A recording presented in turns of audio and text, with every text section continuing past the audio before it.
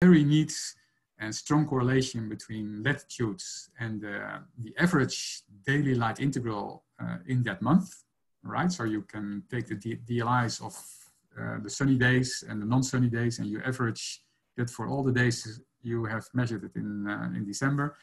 And then these are basically the different observations.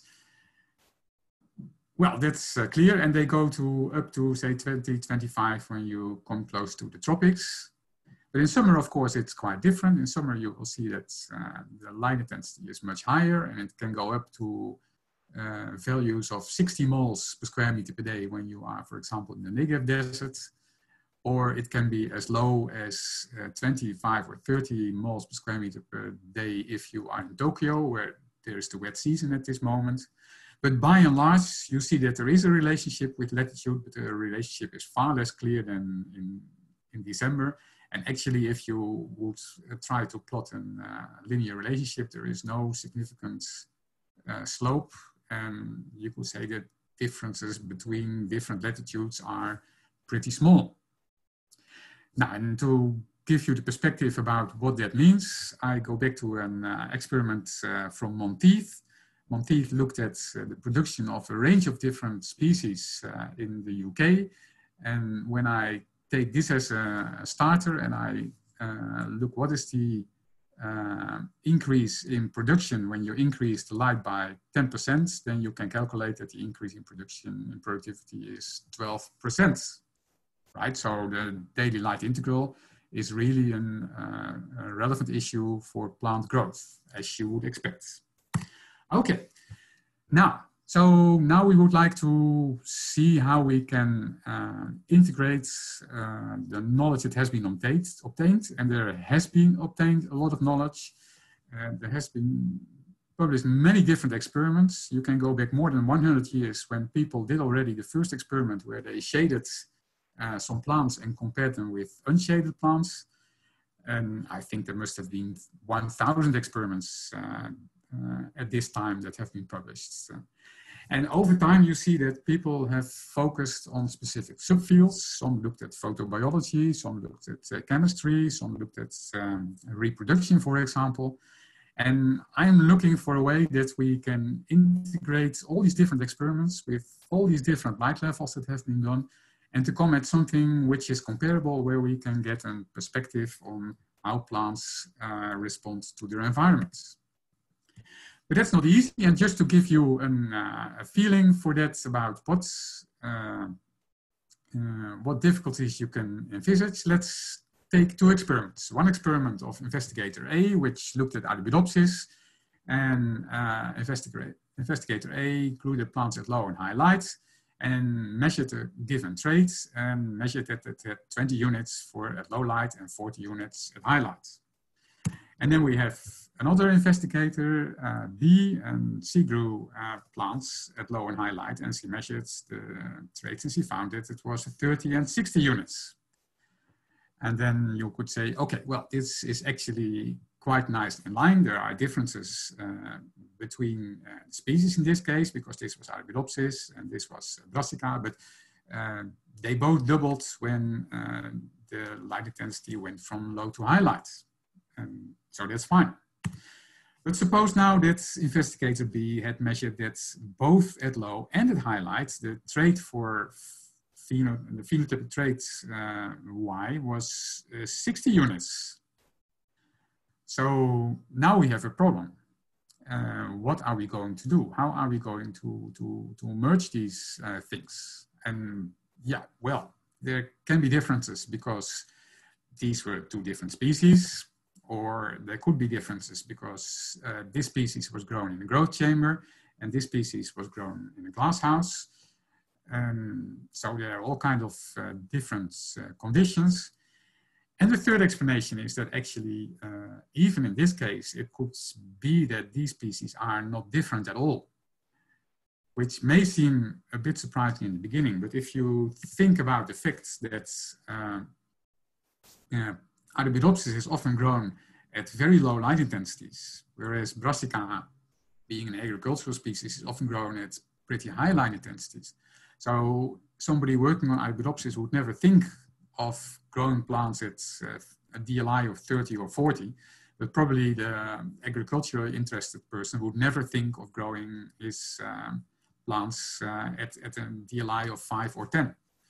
So it could not be excluded, or we could also say it may well be, that actually both Arabidopsis and Brassica would follow the same dose-response curve, and that we just measured them on the different parts of the dose-response curve. Now, dose-response curves are, of course, not new. They are, in fact, already invented a long time ago by von Liebig and Mitscherlich.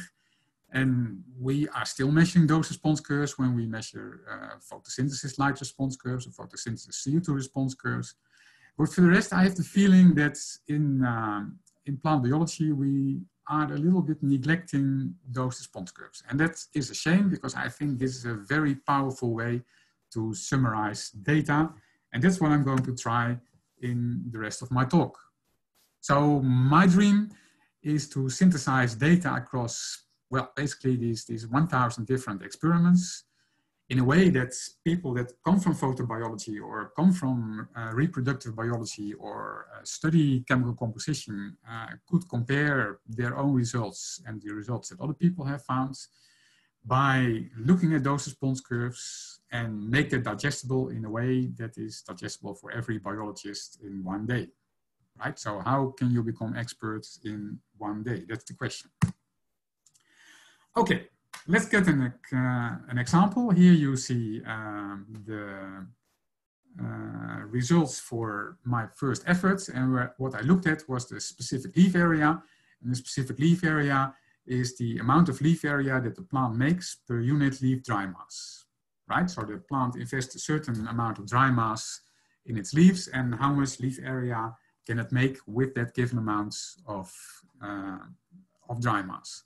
And it is well known that a specific leaf area is changing a lot when you grow your plants at low light or at high light.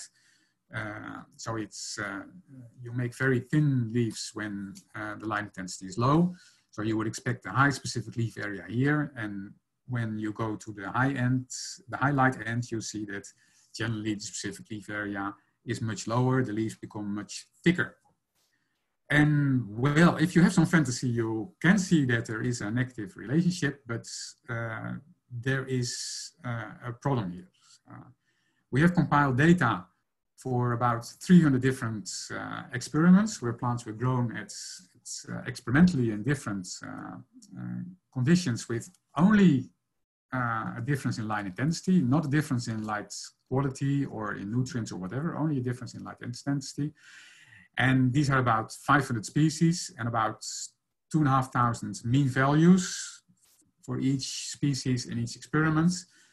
And yeah, it doesn't give a real clear picture. And one of the reasons for that is that you see here the blue dots are for herbaceous plants and the red dots are for woody species. And that gives already an indication that next to, apart from the phenotypic variation, there's also genotypic variation that comes into play. These different species have a different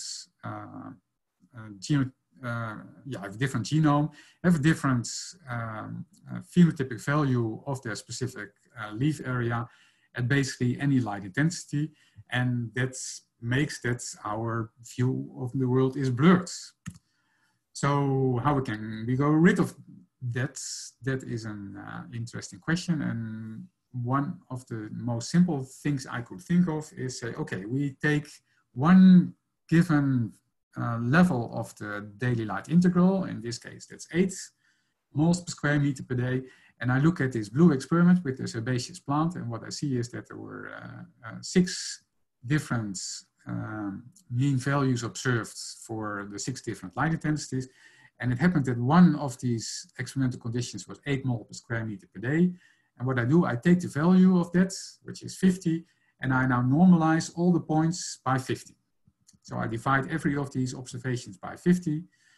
And I'll do exactly the same with the red experiment. This was for a woody species. And here you see there was not a reading experiment at 8 moles per square meter per day, but I can interpolate these two. I come at a value of say 25, I divide all these points by 25, And when I've both normalized, then you see a curve that looks like this. And now we have got rid of the genotypic differences, more or less, and we see that we now have the response, which looks much more similar than when you would look at the absolute values. Right? And when we do that for all the data here, then you see that you come at a much clearer picture where there may still be small differences between the woody and the herbaceous species in their response, but it looks much better than it was before, and this is not so difficult to come with general trends across all these points. So let's give it a try. And the first thing I do, trying to avoid any equation to superimpose on this data, what I do is I rank all the observations for all these different experiments based on the DLI that the plants received. And for every 10% of the observations, I calculate a median value for DLI and a median value for the SLA, right? So I have 10 groups, and these green squares are the average values for all the plants that are in this group of observations. And now you can see already that we have a quite nice dose-response curve, which is pretty unbiased. It stops here because there are not so many data at high level, and stops here because, well, the lowest data we can also not extrapolate. But we have a very nice idea over how the dose-response curve runs for most, the largest part of the x-axis. And the interesting thing we can do here is that next to the median value, we can also calculate the 25th percentile and the 75th percentile. And we can, that's the blue line, we can calculate the 10th percentile and 90th percentile. So we now can get an indication about what is the normal range of values that we observe when we do this type of experiments. Right, so if you would do an experiment and it falls more or less within the brown line, then you have something which is very similar to what most other people in the past have found. But if you would have a line that starts here and that goes into this direction, and there are examples of that, then clearly something is wrong, and or you have a species that is extremely different from all the other species. But most likely, there will be a problem with your light meter or with your treatments. So it's good to know a bit about what is the normal ranges that you can expect for your experiments. But in the end, of course, it's still very nice to have an equation to fit the data with. So here I use this monomolecular equation with 3 different parameters to fit. And when I fit this, you see that it basically fits the green line quite nicely, except in the very end, because here you see that the points probably, the specific leaf area increases a little bit stronger than this line suggests. But okay, in the end, we have, in this way, explained 70% of the information, of the variation that is in the data. And if you realize that these data come from woody and from herbaceous species and from glass houses and from growth chambers and from the field, yeah, it's clear that this equation has done a wonderful job.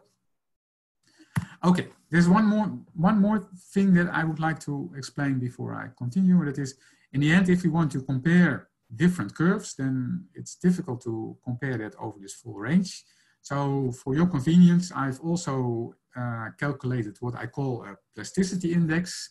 And the plasticity index is the ratio between the value of the fitted curve at 1 mole per square meter per day, so at a very low light intensity, which you would get in the understory of a forest, for example, and a very high light intensity, 50 moles per square meter per day, a value that would only be reached in specific periods of the year in specific places where there is not much cloud cover. So I calculate, you should be aware of that, I calculate the plasticity index not for the response of a given genotype, but across all the data that are in the database for all these 1,500 species for which the specific leaf area was measured, right? And the ratio differs 2.4. And because in this case it's negative, I thought I could express it as 0.2 or so, but then it's difficult for you and me to compare these responses with positive responses. So rather than that, I say, okay, I take the same, I take the highest value over the lowest value, and I give it a minus sign. Hendrik, Sven speaking. Yeah. We have one question from the chat. Maybe I bring that one in because it seems to be quite specific. Yeah. Ines asks about the point with less variation has a DLI equal 8 ? Yeah. Yeah. Very good. Could you maybe address that one? Yeah. Because at this point here, there seems to be no variation. Of course, at 8 moles, there is in principle a lot of variation, but this is the value that I use to normalize or to scale all the data. So around this point, it cannot be anything else than unity.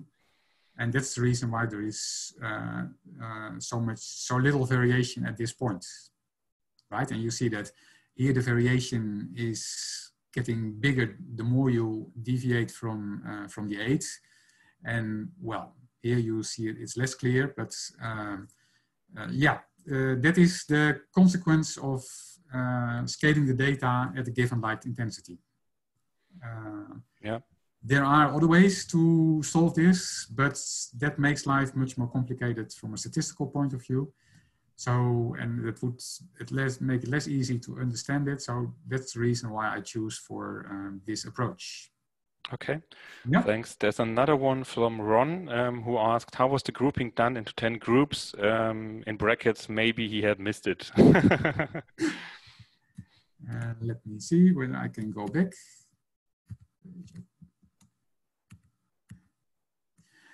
So the grouping is basically done. I have all these observations and I rank them for their DLI. And I take, so the first one is say 0.1, and the next one is 0.11, 0.12. So these are very low values. And here they go from 35 to 70. And I do the grouping just based on the rank order of these DLI values. So every group is 10% of the data. And in this case, it's between 35 and 75. And here it will be between 28 and 35. And in each of these blocks, there is an equal amount of data, right? Yeah. Thanks, Hendrik. Yeah. Okay, good.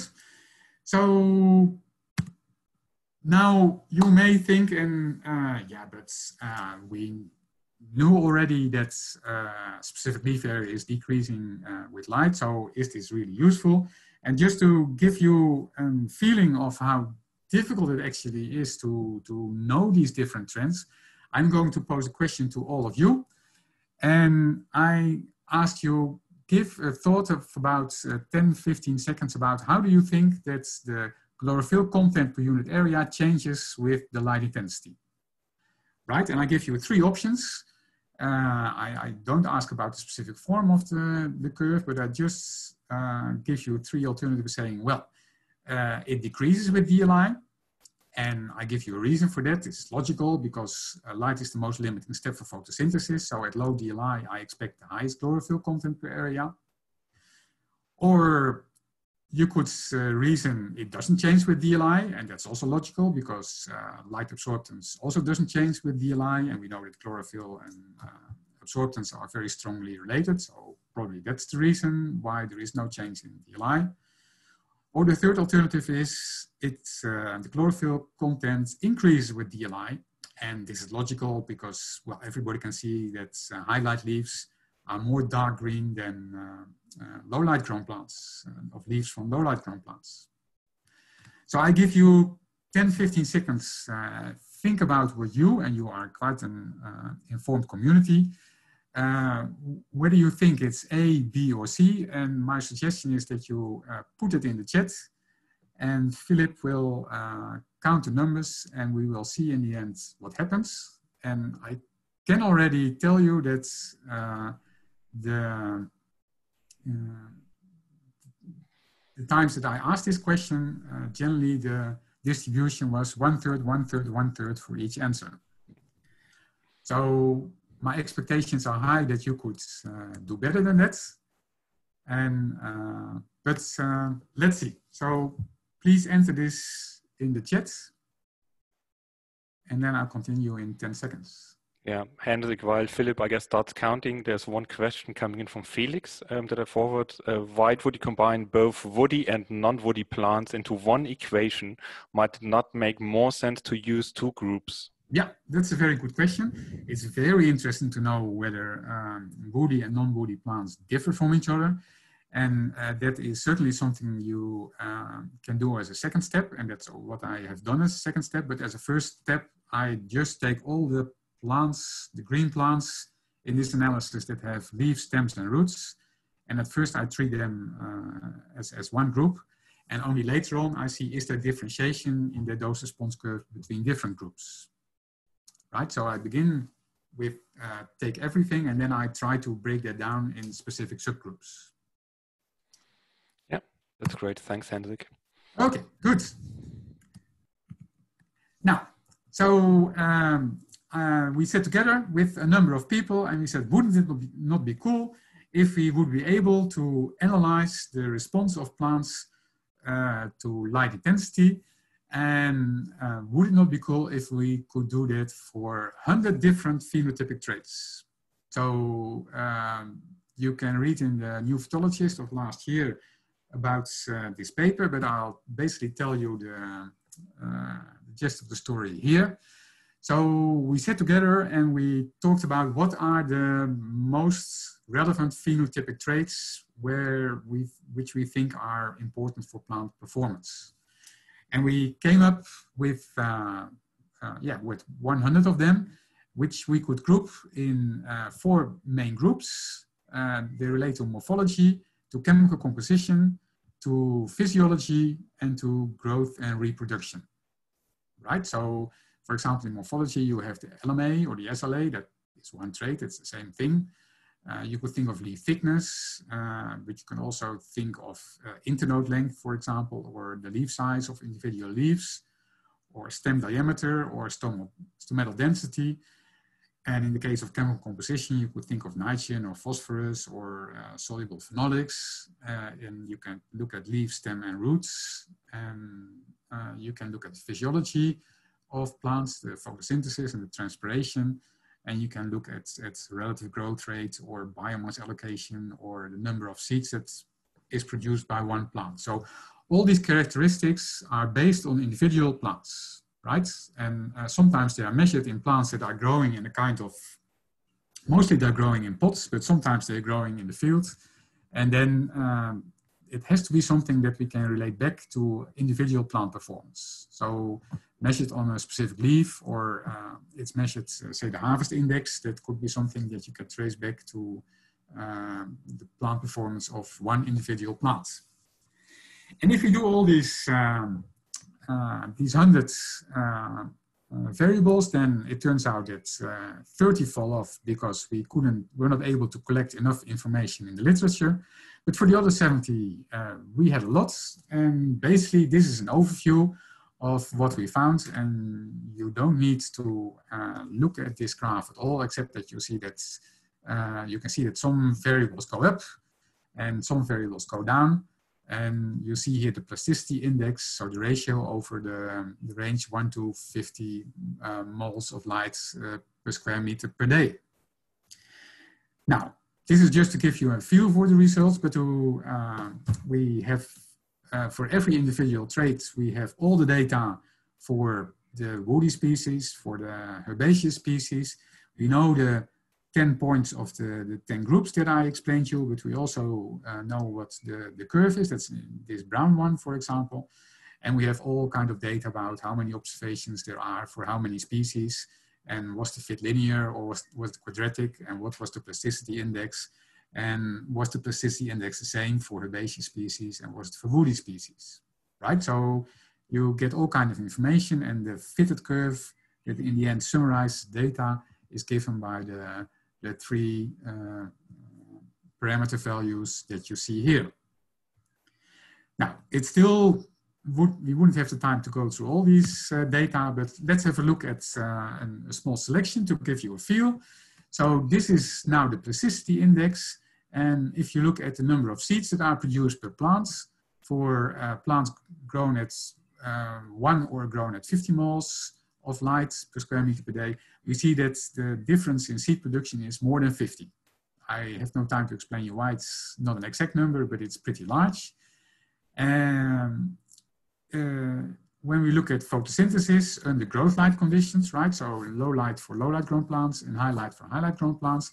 And we see that the 50-fold difference in light intensity scales back to a 17-point-fold difference in photosynthesis.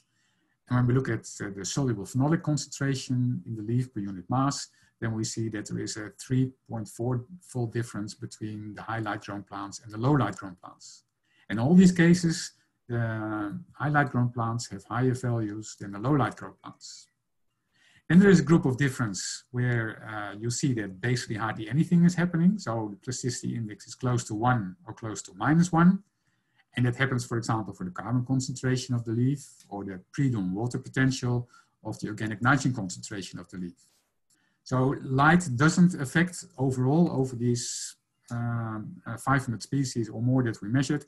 Light doesn't affect the nitrogen concentration of the leaf or the water potential. And then we have a number of traits which are strongly negatively affected by light intensity. So if you look at the chlorophyll to nitrogen ratio, for example, so how much chlorophyll is invested in the leaf relative to the total amount of nitrogen in the leaf, then you see that clearly if plants go to a higher light intensity, they make relatively less chlorophyll and they invest probably more in other nitrogen compounds. Okay, this is one way to look at the data, but there is something more. And the other... Hendrik, can I shortly jump in? Yeah. We've got officially another 10 minutes left to go. I think from an organizational part of view, we can obviously do longer. I just wanted to make sure that people that will have to leave at the find a chance to go into discussion with you. Yeah. So if you find a break somewhere in the next 5 minutes and we can just squeeze in a short discussion round if needed, I guess that would be great. Okay, good. Yeah, perfect. So you do not only look at what is the magnitude of the response, but you can also look what is the consistency. So out of all these experiments that are in the database, which looked at high light and low light, in how many % of the cases did plants with high light had more seeds? And that happened to be in 96% of the cases. So that's very highly consistent. And when you look at the chlorophyll to nitrogen ratio, for example, you see that when you look at high light compared to low light, only in 4% of the cases, the chlorophyll to nitrogen ratio is higher for the high light grown plants. So in 96% of the cases, it's lower. So that's also a very consistent observation. But when you look at water potential pre-dawn, you see that in this case, 50% of the cases, it was an increase, 50% of the cases it was a decrease. So in that case, there was really not a strong, it's not a consistent thing. And interestingly, for example, if you look at the carbon concentration, you see the carbon concentration doesn't change that much, but still it's pretty consistent because in 85% of the cases, high light leaves have a higher carbon concentration per unit mass than low light grown leaves. So that's another aspect of this thing. And then the third aspect is that in some cases, you have variables that have been measured very often, and they are often related to leaves when you look at plants grown at low and high light.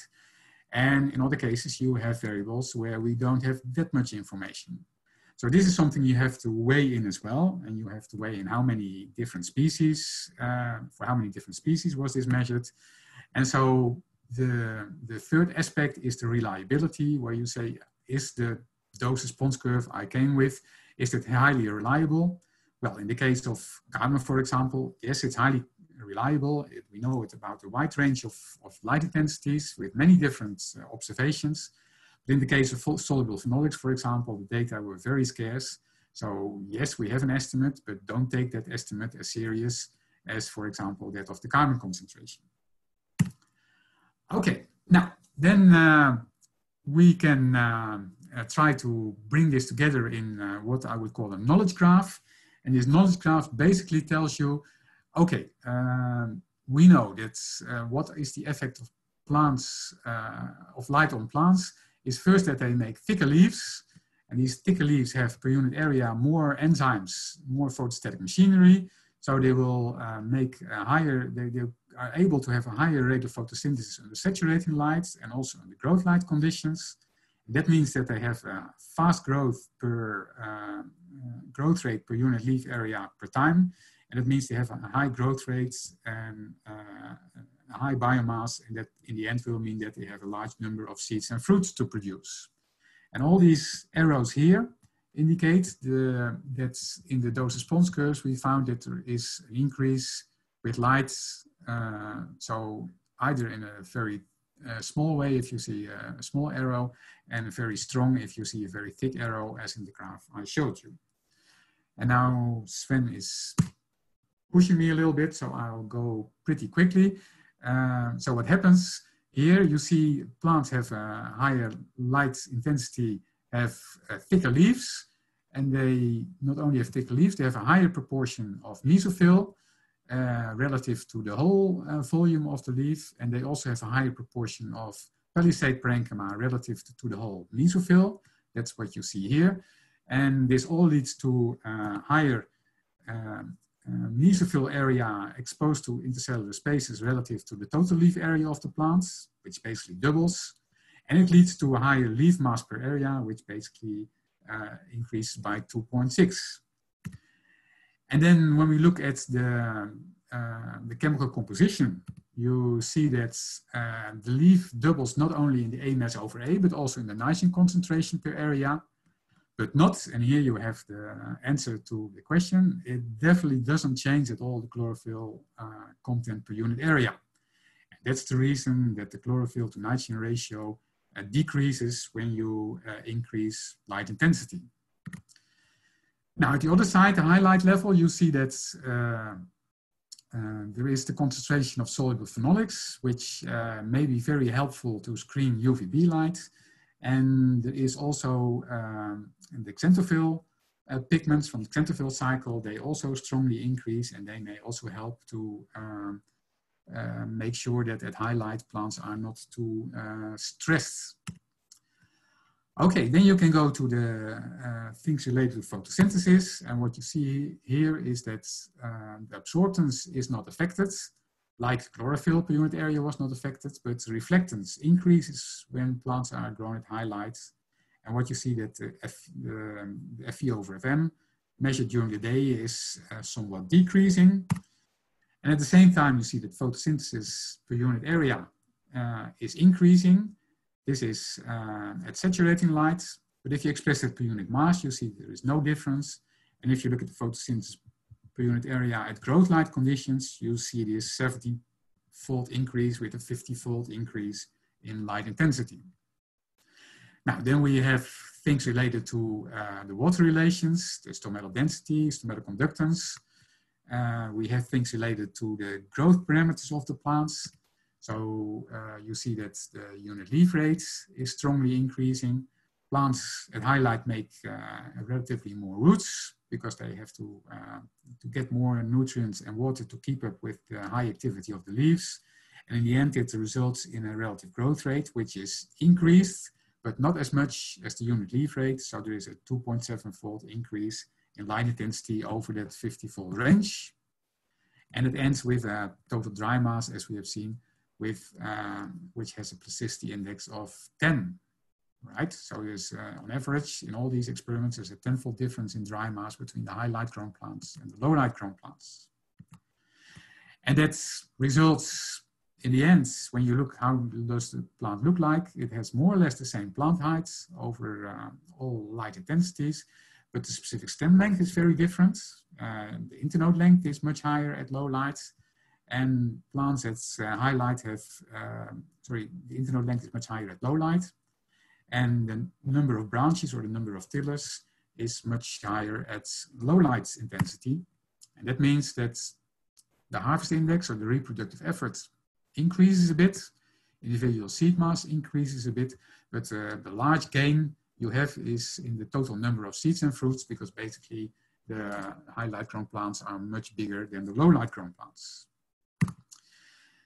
Now, these are conclusions that I skip for the moment, and I'll just want to make you aware of the fact that we now have looked at one environmental factor, light, and many different traits. But you could do, of course, the same thing by looking at other different factors. And in this case, I give you the example of SLA. Now we looked at these 12 abiotic environmental factors, and we looked how are these dose response curves when we scale each of these responses to a given value of that environmental factor.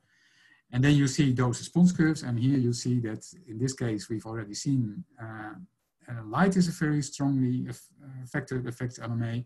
Temperature does it, but in the opposite way. So the higher the temperature, the higher the SLA. And submergence is a strong factor. And basically all the others do not change that much. So to conclude, I think in this way, we can unlock more than 100 years of research where we are able to put all these data on this dose response curve. And in this way, we are able to make a kind of periodic table of plant responses, if you like, that give an integrated perspective on how plants acclimate to their light and to their environments. And yes, Felix, we can also follow that up by looking at contrast between different plant groups. That's no time today. So these are the people that I should thank. And I think I can take questions for the first part. And then I would like to continue after that with asking you a few questions, given what we have done here with this exercise on MetaPhenomics. Sven. Yeah, fantastic, Hendrik. Thank you very much. Very, very enlightening, a very great presentation. I would just like to encourage the audience just to paste questions into the chat if there are any. Secondly, from the organizational point of view, we just decided we'll just keep on rolling and stay here as long as it takes in terms of the questions. And Hendrik, if you have more to show, then we can do it as well afterwards, obviously. Yeah. And thirdly, I'm going to just feed back to you, Hendrik, the result of our survey, yeah. Which is a little bit out of line of what you had predicted. Okay. We have experts, huh? In the audience. Yes. And we have for A 26%. The same goes for answer C, and the answer B has 48% response. Look, so well done, I would say. So 50% was right and 50% was wrong. It's really better than most of the audiences I have talked to so far. Yeah, that's a congratulations towards the audience, I guess. So we are just having an eye on the chat. If any questions come in, you already did answer several ones during the talk, Hendrik. So maybe you just already answered the most pressing aspects that were out there. I cannot start my video, Sven. Yeah, yeah. It says that you muted me. I can hear you, Hendrik. Yeah, but I cannot start a video, so you cannot see me. That's okay. That's fine. Right. But okay, there are not any questions coming up, so you just move on then, Hendrik, for video. Okay, good. Yeah. So sorry, Hendrik, there's one coming in. Okay. Maybe we take that one first from Felix, who says, you often talked about high and low light levels. Would you divide these further? Because especially some plants show unusual responses, for example, growing in very PPFD environments. Yeah, that's a very interesting question. And that relates, I think, to, we know that some species are typical shade species, right? That generally occur in environments that are very shaded, whereas you will have others like sunflower, which generally occur in very high light conditions. And yeah, the question is, do they have different dose response curves? And we looked at that, and actually the surprising thing is we could find a little bit of a difference, but actually it is for many species, especially highlight species, are able to grow in very low light conditions. So they can grow in 2 or 1 mole per square meter per day, almost as good as shade species can do. The only thing is that they are more vulnerable to pests or to biotic factors. And that's probably why you will not find them in the field. But in the growth chamber, we have not been able to see a lot of a difference between these groups. So yeah, there are some minor differences, but basically many plants can grow well at low lights, and most plants can also grow at relatively high light. So yeah, what high light and low light is different when you grow them in the field, but the inherent capabilities of the plants are more similar than I first thought they were. Okay. Max comes up with a question asking, if light stress is increased, will chlorophyll levels go down eventually? I think so, yeah. You see these very bleached leaves when you have extremely high light intensities. Yeah, okay. On average, that didn't show up in our data. Right. Ron asks, what fraction of the data roughly comes tropic versus temperates? Reason being, is light, for instance, a less important limiting factor than, say, temperature in the tropics? And so the strength of these, does the response may differ? Yeah, so actually what Ron asks is there a strong interaction with temperatures? Or is there a light by temperature interaction for these data? When you look at the fraction of species, so about half the species is woody species and half of them are herbaceous species. And of the woody species, I guess that many of them are actually from the tropics, because there are so many species there, and people have done a lot of research looking at the effect of light intensity. So yes, there will be a lot of species from the tropics. And will they do different depending on temperature? So I cannot fully answer that. I can give 2 answers. The first answer is for this analysis, if people have measured them at different temperatures, I took only the measurements for the optimal temperature, so for the temperature where the plants were growing best, and I discarded all the rest. And it's the same with plants grown at low nutrients and low water. I discarded all those treatments. I only looked at the optimal treatment as far as people had done different treatments. So in that case, I only look at one factor independent of the other factors.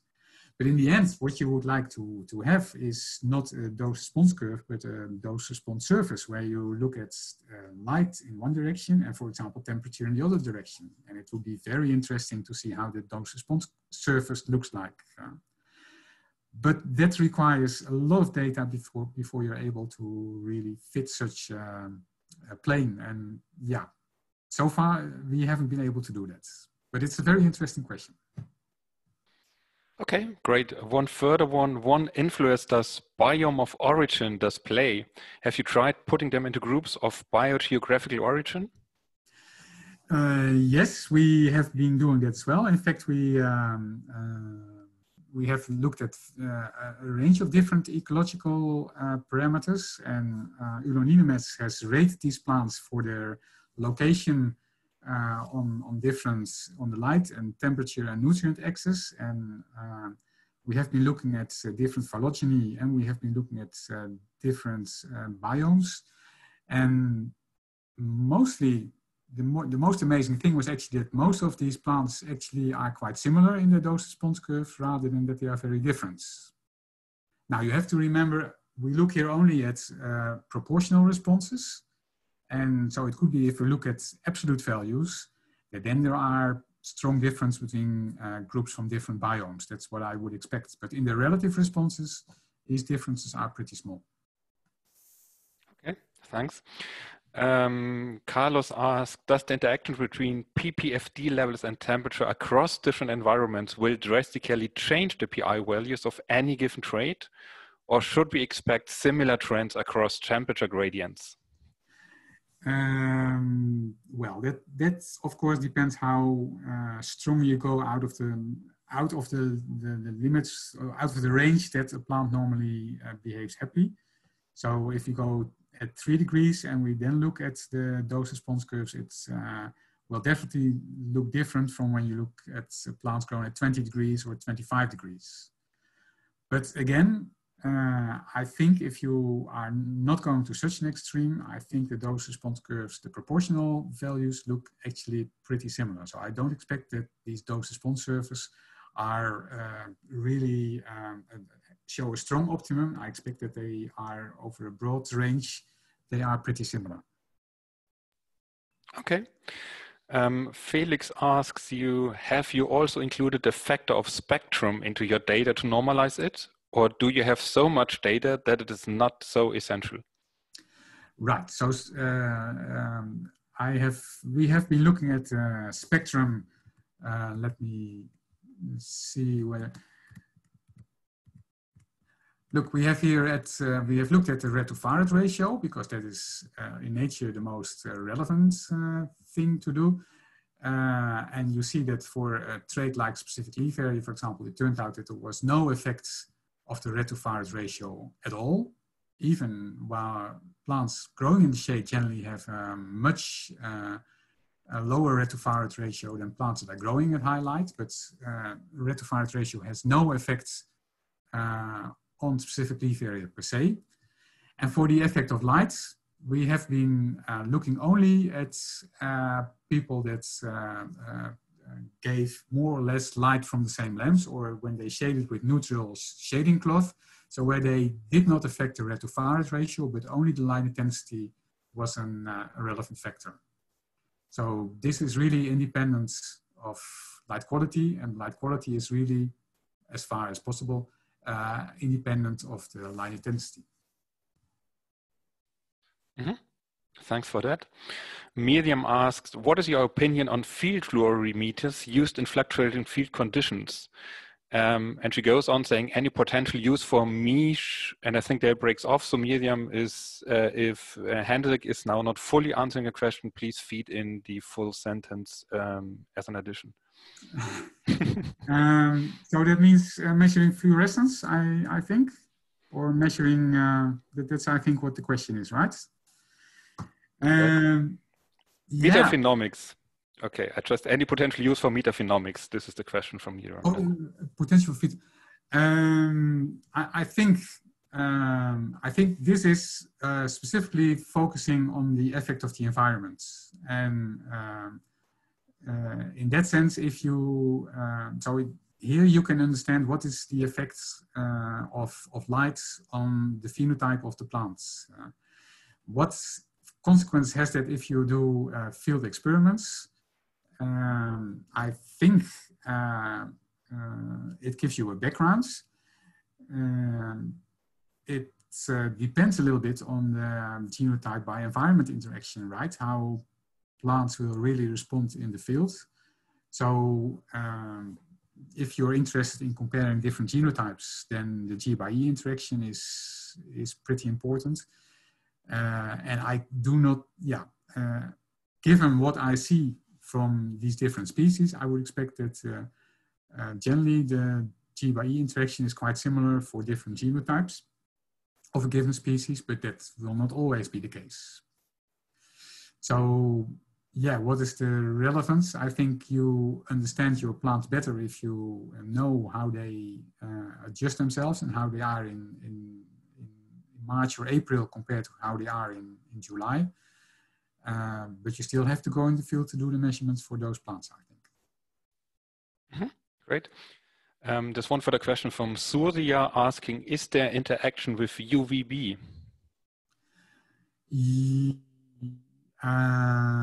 Good question. I know that there is an interaction of light with UVB in the sense that the UVB radiation has not such a strong impact on plants if the daily light integral is high, and it has much more negative impact on plants if the light intensity where the plants are growing is low, right? So if you have a low light intensity and you give plants then a lot of UVB, then they will be more harmed than when they have already a high level of light as a background. So in that sense, I know there is an interaction. I expect that there is a cross reaction as well, in the sense that UVB affects the DLI response. But even, remember the,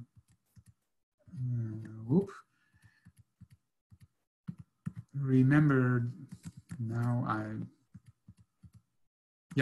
look at the soluble phenolics. Here the plants were grown at the same UVB level, and still you see that highlight by itself is increasing the concentration of soluble phenolics, which are used as a screen for UVB in the upper part of the epidermis.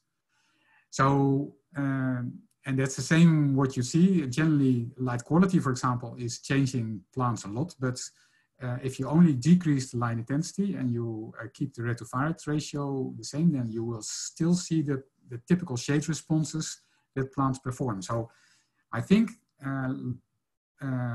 triggers like UVB and light quality make that plants respond somewhat more quickly than they will do otherwise. But even so, if you keep the UVB and the red to violet ratio constant, you still see shade acclimation responses, and you still see responses to high light, right? So I think the network that underlies these responses is, yes, triggered by light quality, but it's also triggered by light intensity. Okay. Thanks for that, Hendrik. Perfect. You covered the last question we have in the chat. At least I think so. If you missed something, please, from the audience, just feed it into the chat again. Hendrik, in terms of providing kind of a framework for the audience, we just wondered if you should go on until 3:30 and then stop it. Would that be fine for you? Yeah, perfect. Yeah. Yeah, great. Okay. Yeah, I'll lead over to you again, Hendrik, then. Yeah. So actually, I would now actually like pose you as audience the questions, or to have a kind of discussion more than that I answer questions of you. Which relates to the analysis I did about the acclimation of plants, and keeping in mind that what you are often doing is looking at adaptation, or look at least at genotypic differences. And so I have 4 different questions, which I would bring in as discussion questions. And first of is, okay, we know that there are many relevant traits. We have been looking at 100 different traits. How many traits do we actually need to measure and characterize, and also to understand the phenome of the plant, right? So what is the number that we need to say, okay, now we have studied our plants and we understand why they grow as they grow? That would be my first question. And then the second question is, you know that many of us are phenotyping with non-destructive measurements. So we look at imaging at all kinds of different wavelengths. My question that I have, are we able to capture enough of the phenome by watching the plant? So by doing these non-destructive measurements. And just as a reminder, you see here the fluorescence, so the FE over FM that we measured, which is often measured as a non-destructive way to characterize something related to photosynthesis. But you see at the same time that the photosynthesis per unit area is increasing dramatically, whereas the quantum yield, the maximum quantum yield of plants, is decreasing when they are grown at high light, right? So are we capturing enough of the phenome by just watching the plants, by doing these non-destructive measurements, or should we change things also in a way that we also measure what is internally, say the nitrogen and starch concentration of the plants, or measure really photosynthesis? Then a third question I have is what I see that we are doing in these phenomic facilities is that because we are measuring non-destructively, and because basically repeating the measurements comes at a relatively low cost, we measure quite frequently, which gives us a lot of data, and sometimes you can see that people are, it's difficult to keep on top of all these data. And is that always necessary? Well, here in this case, there was an experiment where people put a Nabel et al. Put a digestate patch in a rhizobox frame, and they followed the roots over time. And you see that 60 days after they put in the plants avoid the digestate patch as far as they can. But after 90 days, you see that now suddenly it's highly red here. That means there are a lot of roots here. So in this case, they jump after 90 days, they jump on this patch and they digest it because apparently all the nasty chemicals that were here in the beginning have disappeared. But quite often, we don't have such a specific time difference. So would it not be better to measure less frequently, or maybe only at the end of the experiment, and then measure something else as well? So that's my third question. And then the fourth question is also a classical one and relates to what you brought up already about the environment. All these responses of all these different environments have an effect on the plant. Often we measure in growth chambers or in glass houses. Others measure in the field. In how many environments should we anyway characterize the phenome? These are the questions I had. So yeah, it would be fun if I would hear from you as an audience what your perspective on these things is. Okay, so please provide your input towards Hendrik into the chat again, and we will just... Maybe we can open the... Oh yeah, that's right. Philip just suggested as well. If you want to say something, announce in the chat, and then we will grant you audio. That's maybe the better one.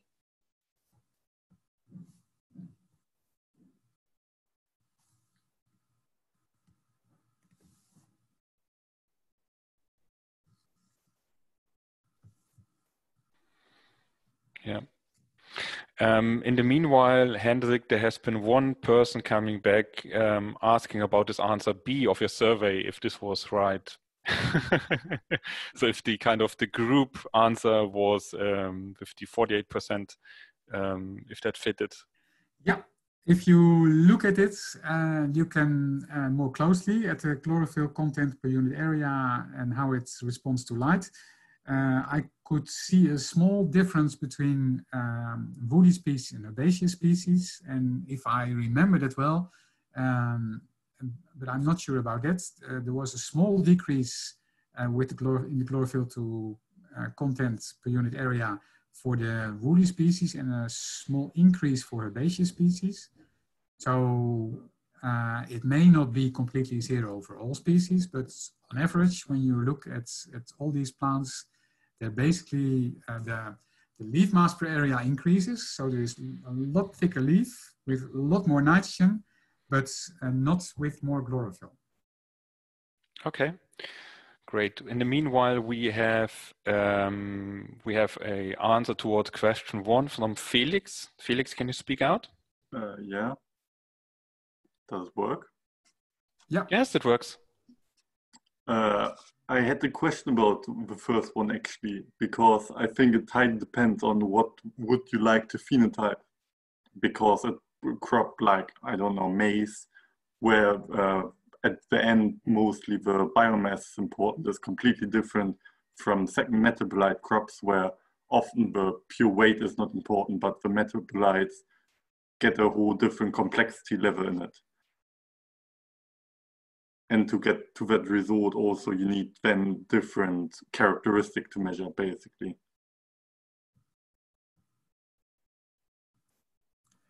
Right. Now I'm not going to give an answer because I think it would be interesting to see what other people in the group think about that. Okay, thanks Felix so far. So we see if somebody else will come up with some ideas, statements, answers.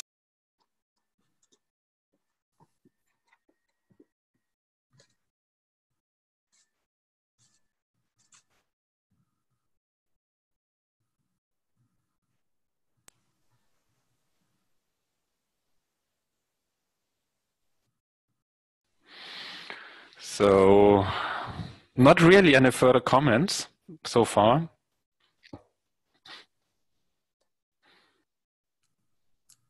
Then what is your perspective, Sven? Oh, don't ask me, please. I guess experience-wise, I'm the least person to give an answer to your question. So I would generally agree to what Felix said, if I understood it right. So it depends. I mean, there are a bunch of different species out there on the planet, and of course they don't compare in any in all respects. So there are ones with a more complex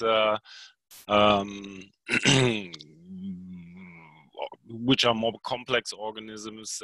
Other ones are quite easy and straightforward in their what they are doing in their physiology and in their physiological response to environment.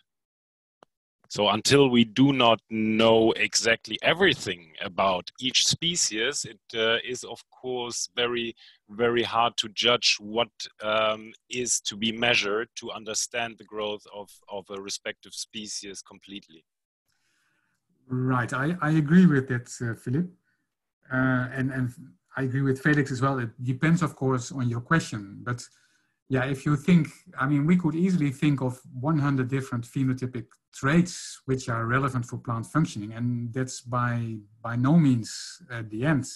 I think if you would sit together, we could come up with 200 different traits which are relevant. And if you see in these phenotyping systems, often we measure, say 2, 3, or maybe 4. And there can be highly relevant ones, like, for example, what's the digital biomass of these plants? But yeah, the question is this enough to understand your plants, or should we actually do, should we do better?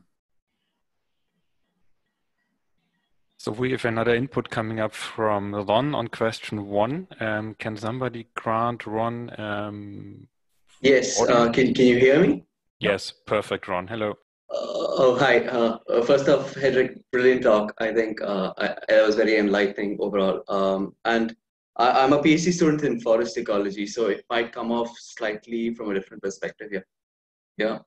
But I find it interesting because, often at times we're trying at least, say for instance, questions like what determines the structure of a forest? Why are species distributed in a certain manner and not in certain other manner?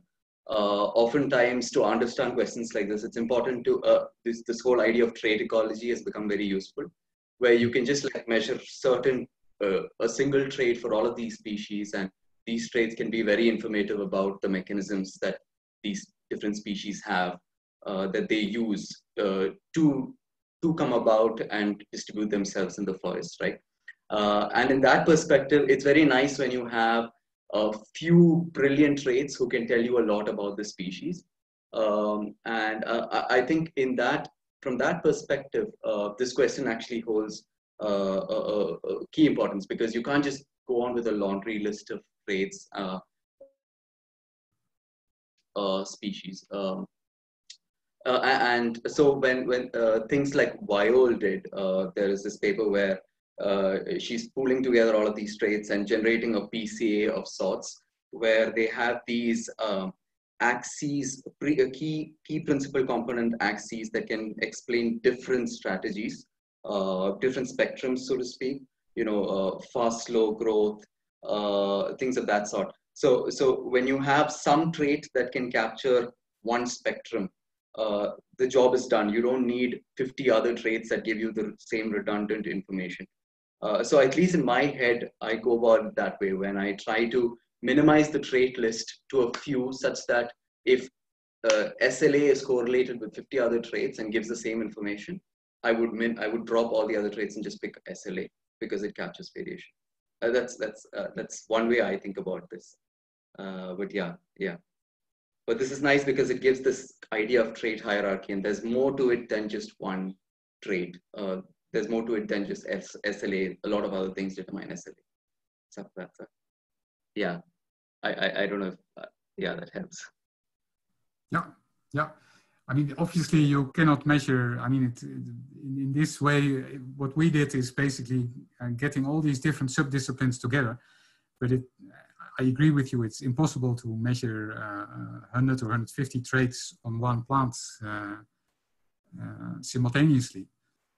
But on the other hand, I mean, yeah, you have to understand the water relations, you have to understand the carbon relations, you have to understand the nutrient relations of a plant. So the plant has to bring this all in line, and it has to do this in the roots, it has to do it in the shoots.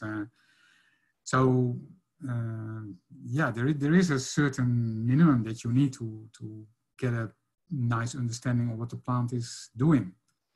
And in ecology, we are already happy when we explain 10 or 15% of the variation, right? Worldwide.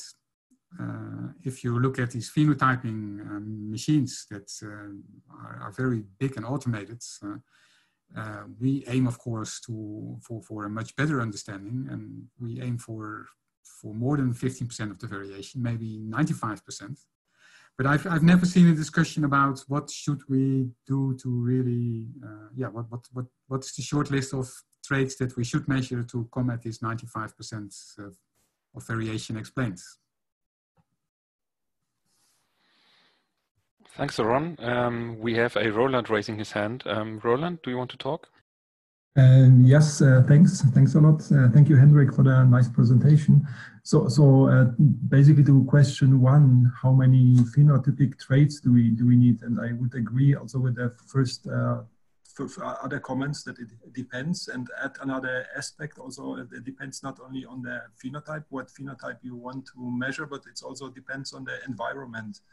Because depending on the environment, you focus on different traits. So it's not that simple, how many phenotypes, but it's also which phenotypes are relevant under which environmental conditions, just to add another aspect.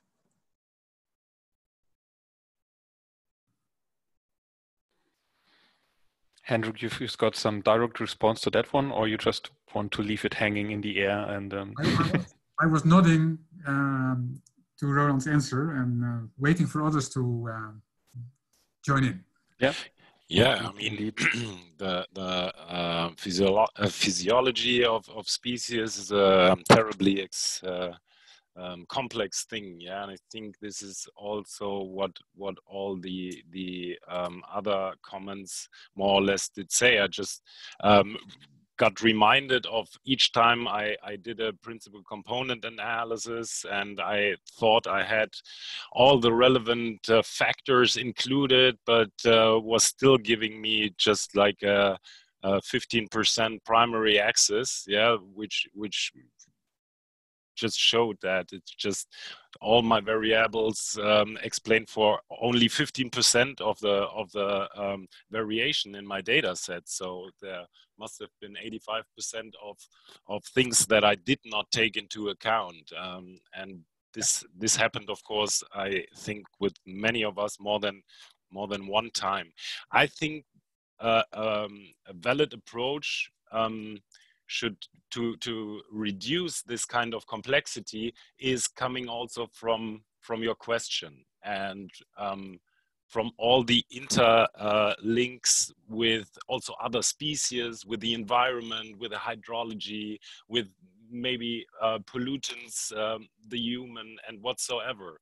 So if we can come up with a hierarchical approach, trying to sequentially narrow down to this complexity to just a few factors, then we are getting somewhere. But I think this process is all about what science is, right? I mean, you try to understand, you try to narrow down, you try to do exactly this, and then end up with 15% primary axis in your PCA still. That just shows that we still do not know enough for maybe making this kind of approaches 100% fit. Yeah, but Philip, on the one hand, I fully agree with you. On the other hand, I think, okay, we have now been doing, as a phenotyping community, we have been doing experiments for 100 years. And we are in the systems biology era now. So we should be able to do better than 15%. We should be able to jump to the 85%. We have so many capabilities in measuring devices. We have so much clever researchers. So yeah, I would like to push for stronger aims, or to say more far-fetched aim. I would like to be able to understand the phenome. And yeah, I mean, it would be sad if we, in say 5 or 10 years, would not be at a much higher level than we are now. We have Ron who did paste a link into the chat towards a Nature paper. So for all everybody interested, just make use of that link, please. We have further Felix and Roland raising their hand, and as we have about 50 experts in the audience, so just feel free to bring in your expertise to the group if you want to. Felix, yes. You want to raise your voice again? Well, I'm neither an expert on phenotyping or modeling, but from my time in university, when I need to work on a paper for how do we implement genotype in plant models, usually you always talk about the level of what you want to actually model. So I guess for phenotype, it's also important what should be your end result, because you can only go so far higher on the plant level and lower on the plant level. So if you want to know a bit more about the topology phenotype, you can't really measure on a microscopic level plant processes. Oftentimes you can't really correlate that well. And on the other hand, if you want to really do basic metabolitic phenotyping, then you can't start with larger traits, I would say. Yeah, great. Roland, you want to answer to that one, or you have another specific point? Yeah, I just forgot to lower my hand, but I can still ask a question. So basically bring another perspective in a sense of how many phenotypic traits. So talking from the perspective of the breeder, it's in the end, it would be just 3, yield, and yield. So it's again the perspective of the of the user, of the person who is doing the. I don't know if there is anyone from the audience from having this breeder perspective and could potentially comment on that. Thank you.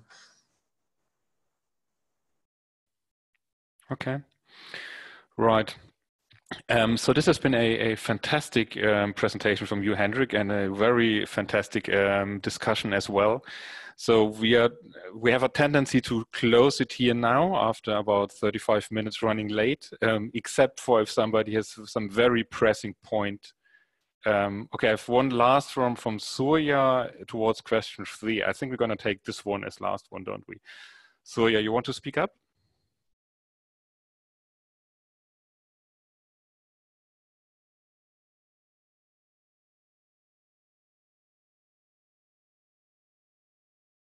Can you hear me? Yeah. Yes, great.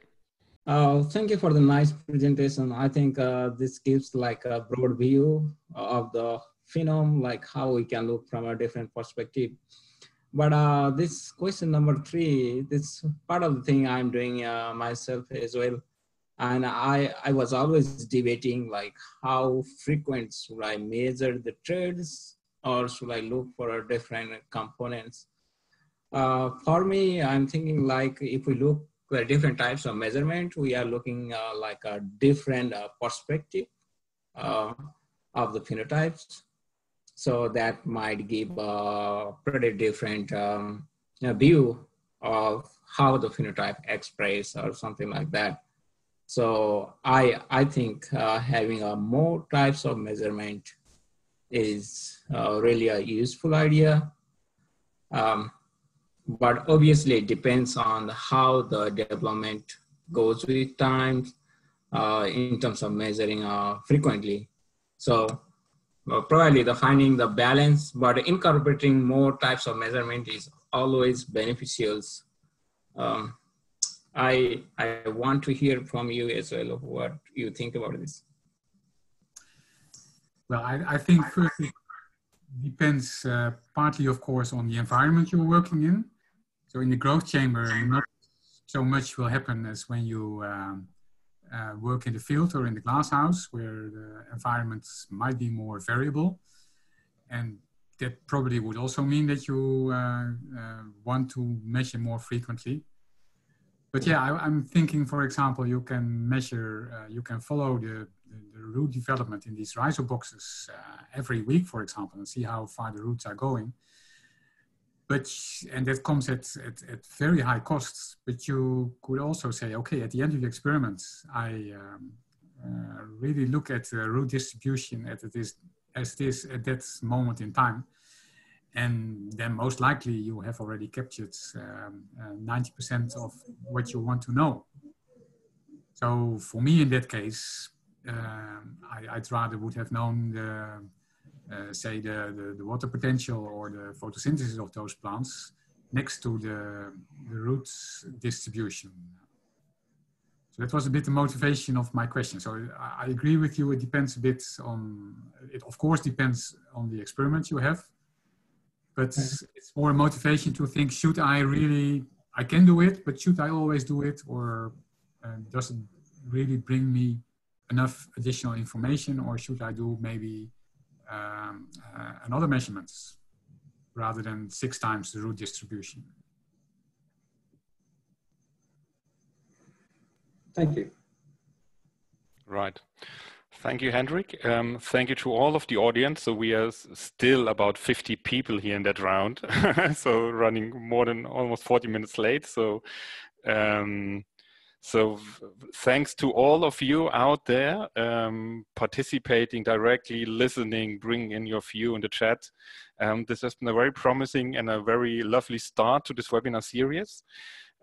We just would like to encourage you just to bring in your topics, to submit an abstract to that one, to participate in further meetings, just make use of that platform. I've seen that, in the list there are people basically all across the world in this very round here, which is a very nice experience. I would like to take the chance again to thank Hendrik Poorter for him providing insight into his expertise and into his work. I would like to thank many people that have been working in the background. I would like to specifically thank to the University of Nebraska-Lincoln, in person Jennifer Clark, who has been sitting here all the time without raising her voice, but doing a lot of work in setting this one up. So thank you very much for that. And hopefully meet you again then the next time in 2 weeks. Again, 14 o'clock CEST, this time with a event and talk by Uli Schur. Feel free to let us know via the homepage and information we have there and the feedback loop to let us know what you think about the seminar, if you like it or not. And otherwise, just all the best for you out there.